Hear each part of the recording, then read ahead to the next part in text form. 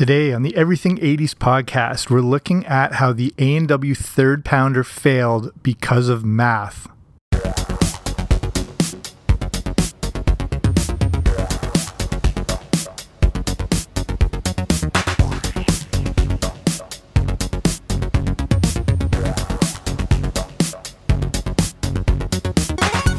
Hey there, what's happening? Welcome back to the Everything 80s podcast. I'm Jamie. Thanks for coming on out today. And quick question, which is bigger, a quarter pound or a third pound? Got your answer? If that seems like an obvious answer, it wasn't to the general public in the 80s, and this proved disastrous for the A&W company. So is what we're looking at today, the A&W third pounder. This was a burger released in the 80s that was meant to compete with McDonald's quarter pounder, but the public's inability to understand fractions led to its untimely failure. This is a very real story, and it's actually very interesting story and a cultural story and a marketing story all rolled into one.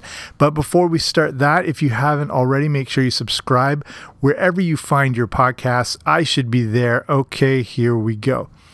So I'll admit that math is not my strong suit, but even as a stupid idiot kid, I did know the difference between fractions.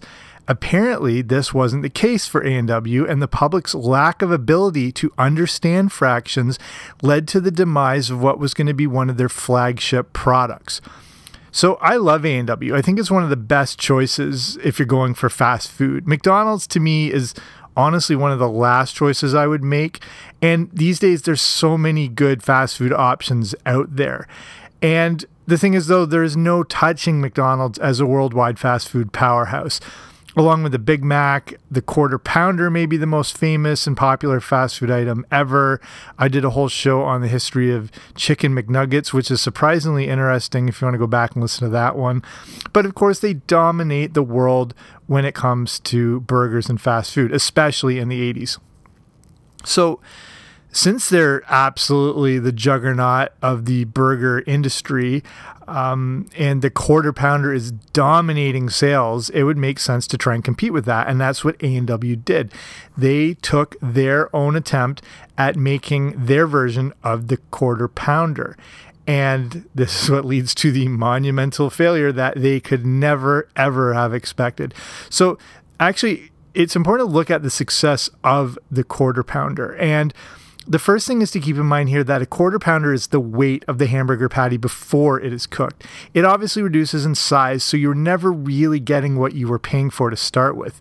The quarter pounder goes all the way back to 1971, and like many other McDonald's staple items, was thought up by a franchise owner. Same thing with the Happy Meal, same thing with Chicken McNuggets. A lot of the top creations in McDonald's were not through a corporate boardroom, but by people just own these franchises and saw what was happening in the public. So it's a guy named Al Bernardine, and he had once worked in product development for McDonald's, but then went on to own a few locations of his own. He was constantly looking to improve on the menu and wondering what other options they could offer that the customers would want. Or more to the point, what items do they not even know that they want that they could offer? One issue he saw was that their burgers didn't have a very good meat to bun ratio, as a McDonald's hamburger patty is actually pretty thin. Bernardine thought adults would want some more meat on their bun and came up with the quarter pounder that he would first launch at his location in Fremont, California. The quarter pounder was a big hit in Fremont, and it would then be rolled out worldwide in 1973. The quarter pounder would become one of the most popular fast food items ever, to the point McDonald's was able to trademark the name quarter pounder. So then I reference, of course, their dominance in the 80s, and I think it's worth looking at how important this was. And it may have been the very best decade in the history of the McDonald's franchise. Of course, if you grew up during this time period, you remember, like I mentioned, there wasn't really a ton of fast food options, especially compared to today. McDonald's has dominated the landscape. We didn't have Shake Shack, Chipotle, Chick-fil-A, Five Guys, Popeyes, or any of the other big companies that now dot the fast food landscape, and also with healthier fast food options and everything. When I think of fast food growing up, I really only think of McDonald's, Burger King, KFC, and Pizza Hut. Maybe Wendy's. It wasn't as big where I lived. Everything, though, was pretty much burger-based, and of course, McDonald's ruled them all. Here's how good the 80s were to McDonald's. So there's information I checked. Now, if you want to look at this whole subject, I've got the blog post, which is the show notes for this whole thing.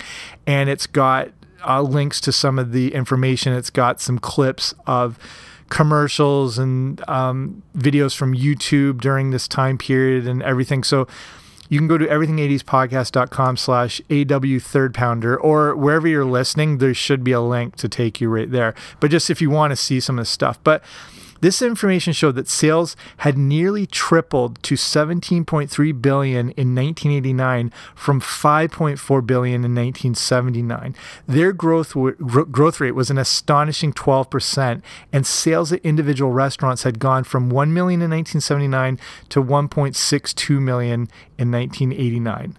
McDonald's served their 75th billionth burger in 1989 compared to the 30 billion served at the beginning of the decade. And the big thing was the rapid growth of new restaurants. McDonald's added 5,415 new restaurants through the 80s, which works out to a new location every 16 hours. That's insane. So we obviously know what a massive company this is, but their success in the 80s is astounding, and no other food company, not even a lot of other companies, have ever seen growth like this. So, of course, A&W wanted a piece of this action. And here's a quick history on A&W. Probably better known for their root beer, depending where you're from. A&W has still been a player in the fast food game for a while. The whole concept goes way back to 1919, when Roy W. Allen first set up roadside stands that were selling this new beverage called root beer. The A&W name comes from the last names of Allen and then his then partner Frank Wright, who joined with him to open the first restaurant in 1923. The restaurant caught on pretty quickly, and by 1926 they started to franchise. A&W really may have been the originator of the fast food franchising business. The idea with the franchises was to sell the root beer in as many markets as possible, but the franchise owner could decide what food he would sell. The company really progressed into the 50s and 60s and started spreading around the world, specifically here in my home country, Canada, where they are still a very major player today. An amazing fact is that for a short time in the 70s, A&W had more restaurants than McDonald's. A&W always lent itself to that throwback 50s style drive-in malt shop sort of nostalgia feel. They offered a wider range of food options too, and they always had their signature frosty mugs to serve their root beer in. You could also get their burger variations, including Mama Burgers, Papa Burgers, and the Grandpa Burger, which I think is like 8 patties on it. Today, especially here in Canada, A&W has really led the way in offering the cleanest sources possible for their beef. They are very big on antibiotic-free meat, trying to keep things as local within the country as possible. They are also one of the first fast food chains to offer plant-based options like the Beyond Burger. But due to some inconsistencies in operation and lawsuits in the 70s, their growth really halted while McDonald's started to surge ahead. This forced A&W to try and match what was working for McDonald's. The first thing was to introduce their own Ronald McDonald mascot alternative in 1974 named Root Bear. The other is to try and compete head-on with the success of the Quarter Pounder by offering a better alternative, the Third Pounder. So let's look at the development of this Third Pounder. The story of this whole thing is just classic marketing, and it's a good idea that's results just could have never been predicted or foreseen. The idea behind the Third Pounder was as simple as can be: to compete against the Quarter Pounder, just add more beef. This isn't a where's the beef Wendy's situation. I have that's a really interesting story too that I've done a whole podcast on, the Where's the Beef campaign. With Clara Peller and the Super Bowl. It's really good if you want to go back and listen to it. So they wanted to offer as much beef as possible while still keeping the cost around the same. Everyone knew McDonald's was sort of skimping on the beef, and not only did they want to call them out for it, they wanted to give the better alternative. So it seems pretty simple, and they would also make it a point to cost around, if not less, than the Quarter Pounder. So like the Third Pounder would be a no-brainer decision. They just didn't realize that the concept of no brain would come back to haunt them. The focus would be kept on using fresh beef, as consumers seem to prefer this much more than the frozen hockey pucks being served by other fast food chains. A&W would aggressively market this larger and fresher burger while also promoting the fact that it was being chosen in blind taste tests and it didn't even cost more. So with all this information, A&W launched a very lavish and very expensive marketing campaign that targeted TV and radio. Radio ads were still a thing in the 80s, but they weren't selling. And again, go to the show notes, the link in the description if you want to see those original third pounder commercials. This is a burger and a story a lot of people don't know about. If you never were around at that time or just did miss the commercials or were not an A&W person, it was very easy to have it pass you by. But like I said, they put a lot into this thing. But the fact is they just weren't selling, but it just didn't make sense. It's cheaper and you get more. So A&W at this time is now owned by a man named Alfred Taubaum, and he wanted to get to the bottom of this. This meant bringing in renowned market research firm. These are hard to hear there. They're Yankelevich, Skelly, and White, and they were the ones who were trying to figure out what the hell was happening. So this is where it all seems ridiculous, but simply put, the A&W third pounder failed because the average person did not understand fractions. The general consensus was that the public thought that a quarter pounder sounded like it was more than a third pounder because the number 4 is larger than the number 3. This might seem pretty astounding to hear now. Something like this can be possible. It just sounds like a joke. But, you know, if we're thinking that way, can you imagine the response from the heads of A&W at the time? They had a better product.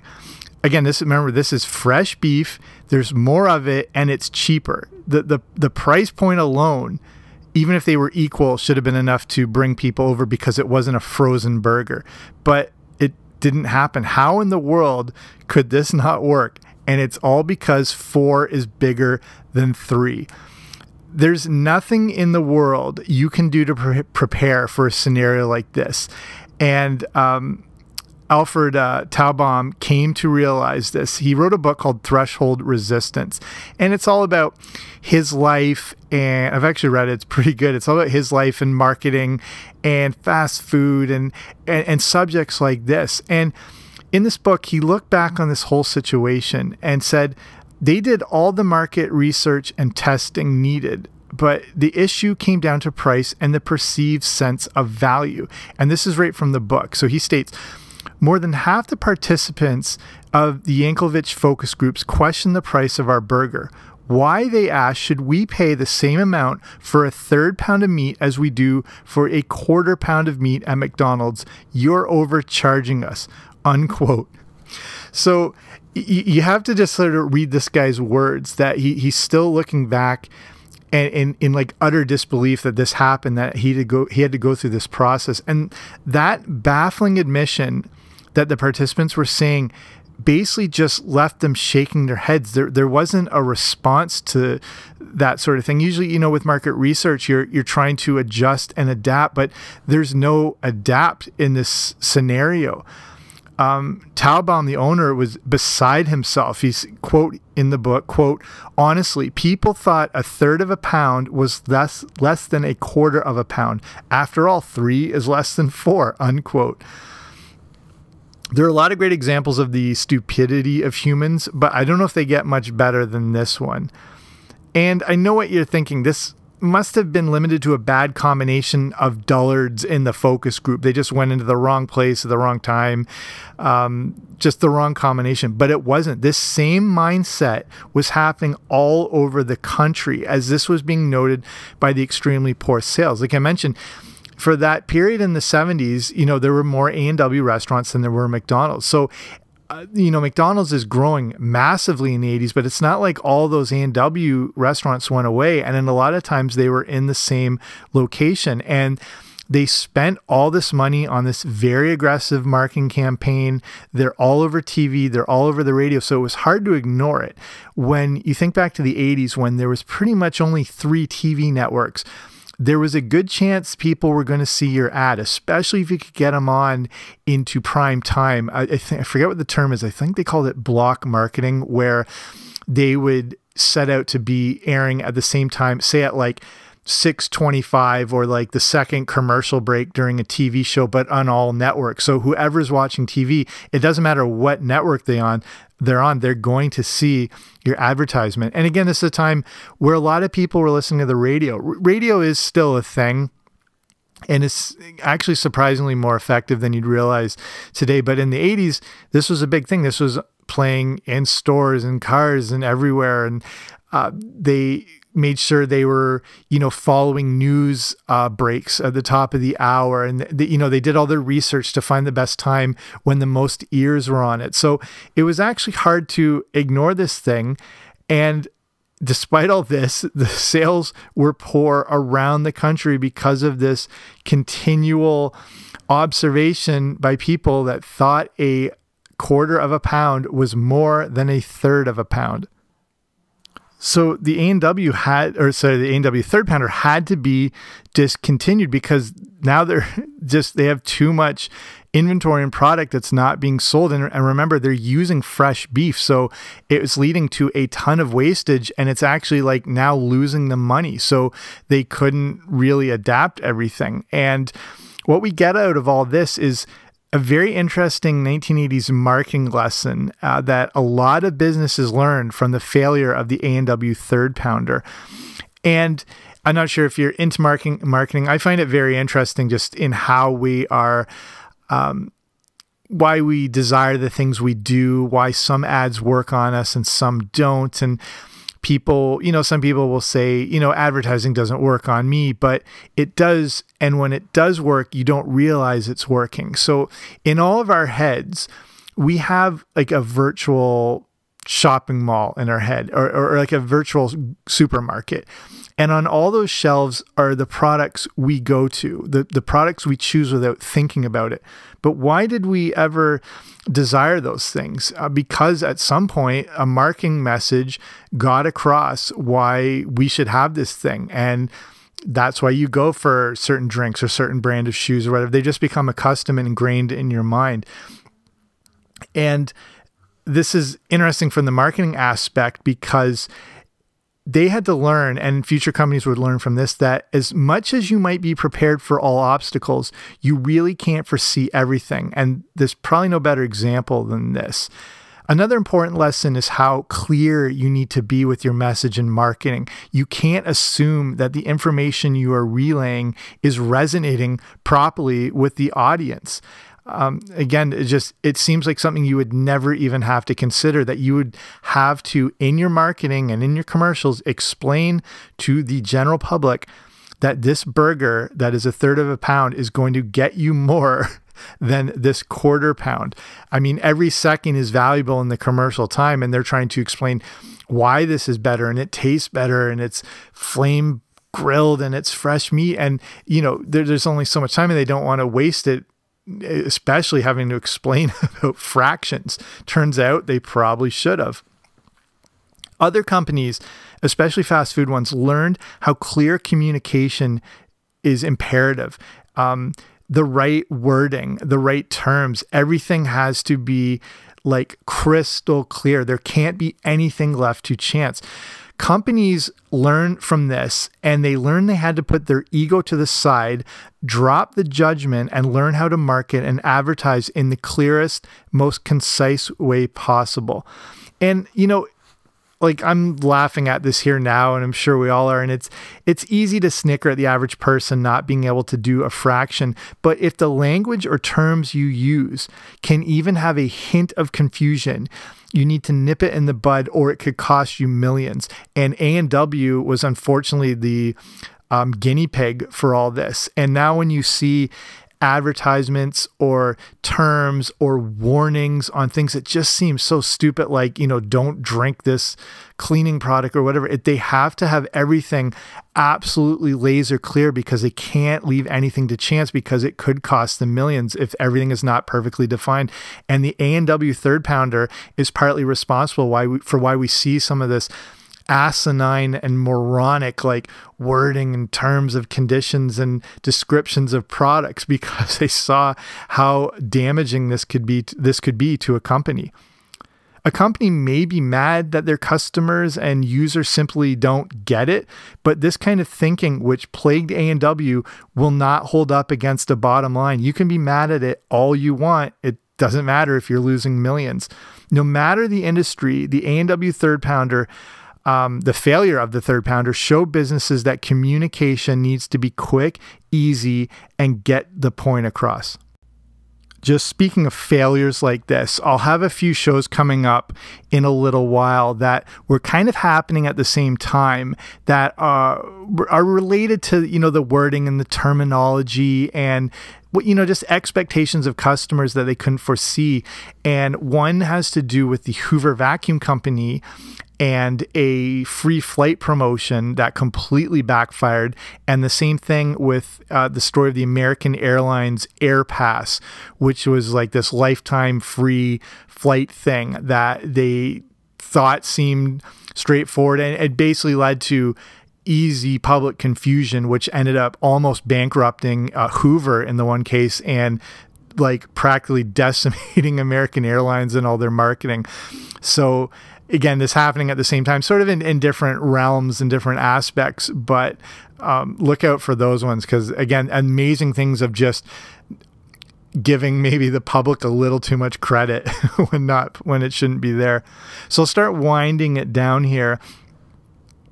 The A&W third pounder might not have been directly responsible for the dwindling success of the A&W company, but it sure didn't help, as fewer than 500 locations existed by the mid-'80s. A freeze was put on opening new locations, and the company would go into a new direction heading into the late 80s.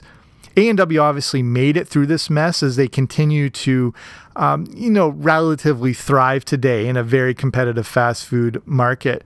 But the debacle of the third pounder did not help matters at a time when the company was already starting to flounder. There's never a good time for a failure like this. This was the worst possible time that this thing could have gone down. The A&W third pounder story is an amazing bit of marketing history and 80s lore, and the fact you can never take the customer's intelligence or lack of it for granted. I'm not sure if it was a slight dig, but years later, McDonald's would offer their own third pounder option, but made sure to not include that in the description. Nowhere in any of the marketing was the word third pound mentioned, and instead they went with the title you probably know best, the Angus Burger. Yep, it comes from the A&W third pounder. So I'll finish it there. Hope you like this episode. I don't know. I find this stuff interesting. The sort of the trials of 80s marketing as they're navigating through this landscape and finding all this new growth that companies have never experienced before. But if you like this episode, make sure you subscribe wherever you find your podcasts. That way you automatically get them. If you really like it, give the show a rating and review. That gets it in front of more people. But I appreciate you taking the time to listen to this show. And if you want to find a way to support this show and get some free audio goodies in the meantime, you want to check out what I'm doing at patreon.com. And this is a platform which is a way to, donate and help support independent shows like this, because as great as podcasts are, I guess you could call it an industry now, is just like exploded, and it's now filled with these giant companies and huge podcast networks. So it makes it tougher for like independent shows like this, to stand out. And that's what patreon.com is. So it's, for as little as like a few bucks a month, it helps to support me and the show. But then there's different tier levels, and at different tiers, you get different bonuses. So like at the Boba Fett level, you get access to the Everything 80s Movie Club, where I do movie reviews of the good and the bad and the ugly of 1980s movies just for patrons. And then there's other tiers with different rewards, like getting shout outs on the show and being able to suggest episodes. And if you want to learn more, just go to patreon.com/80s. So patreon.com/80s. Or again, wherever you're listening on whatever podcast platform or listener, there should be a link there just if you want to check out more. But I appreciate you taking the time to listen to this show. And like I said, there's millions of podcasts out there, so the fact you're here listening to this one means a lot. But I will be back soon with a new episode. Don't you dare miss it.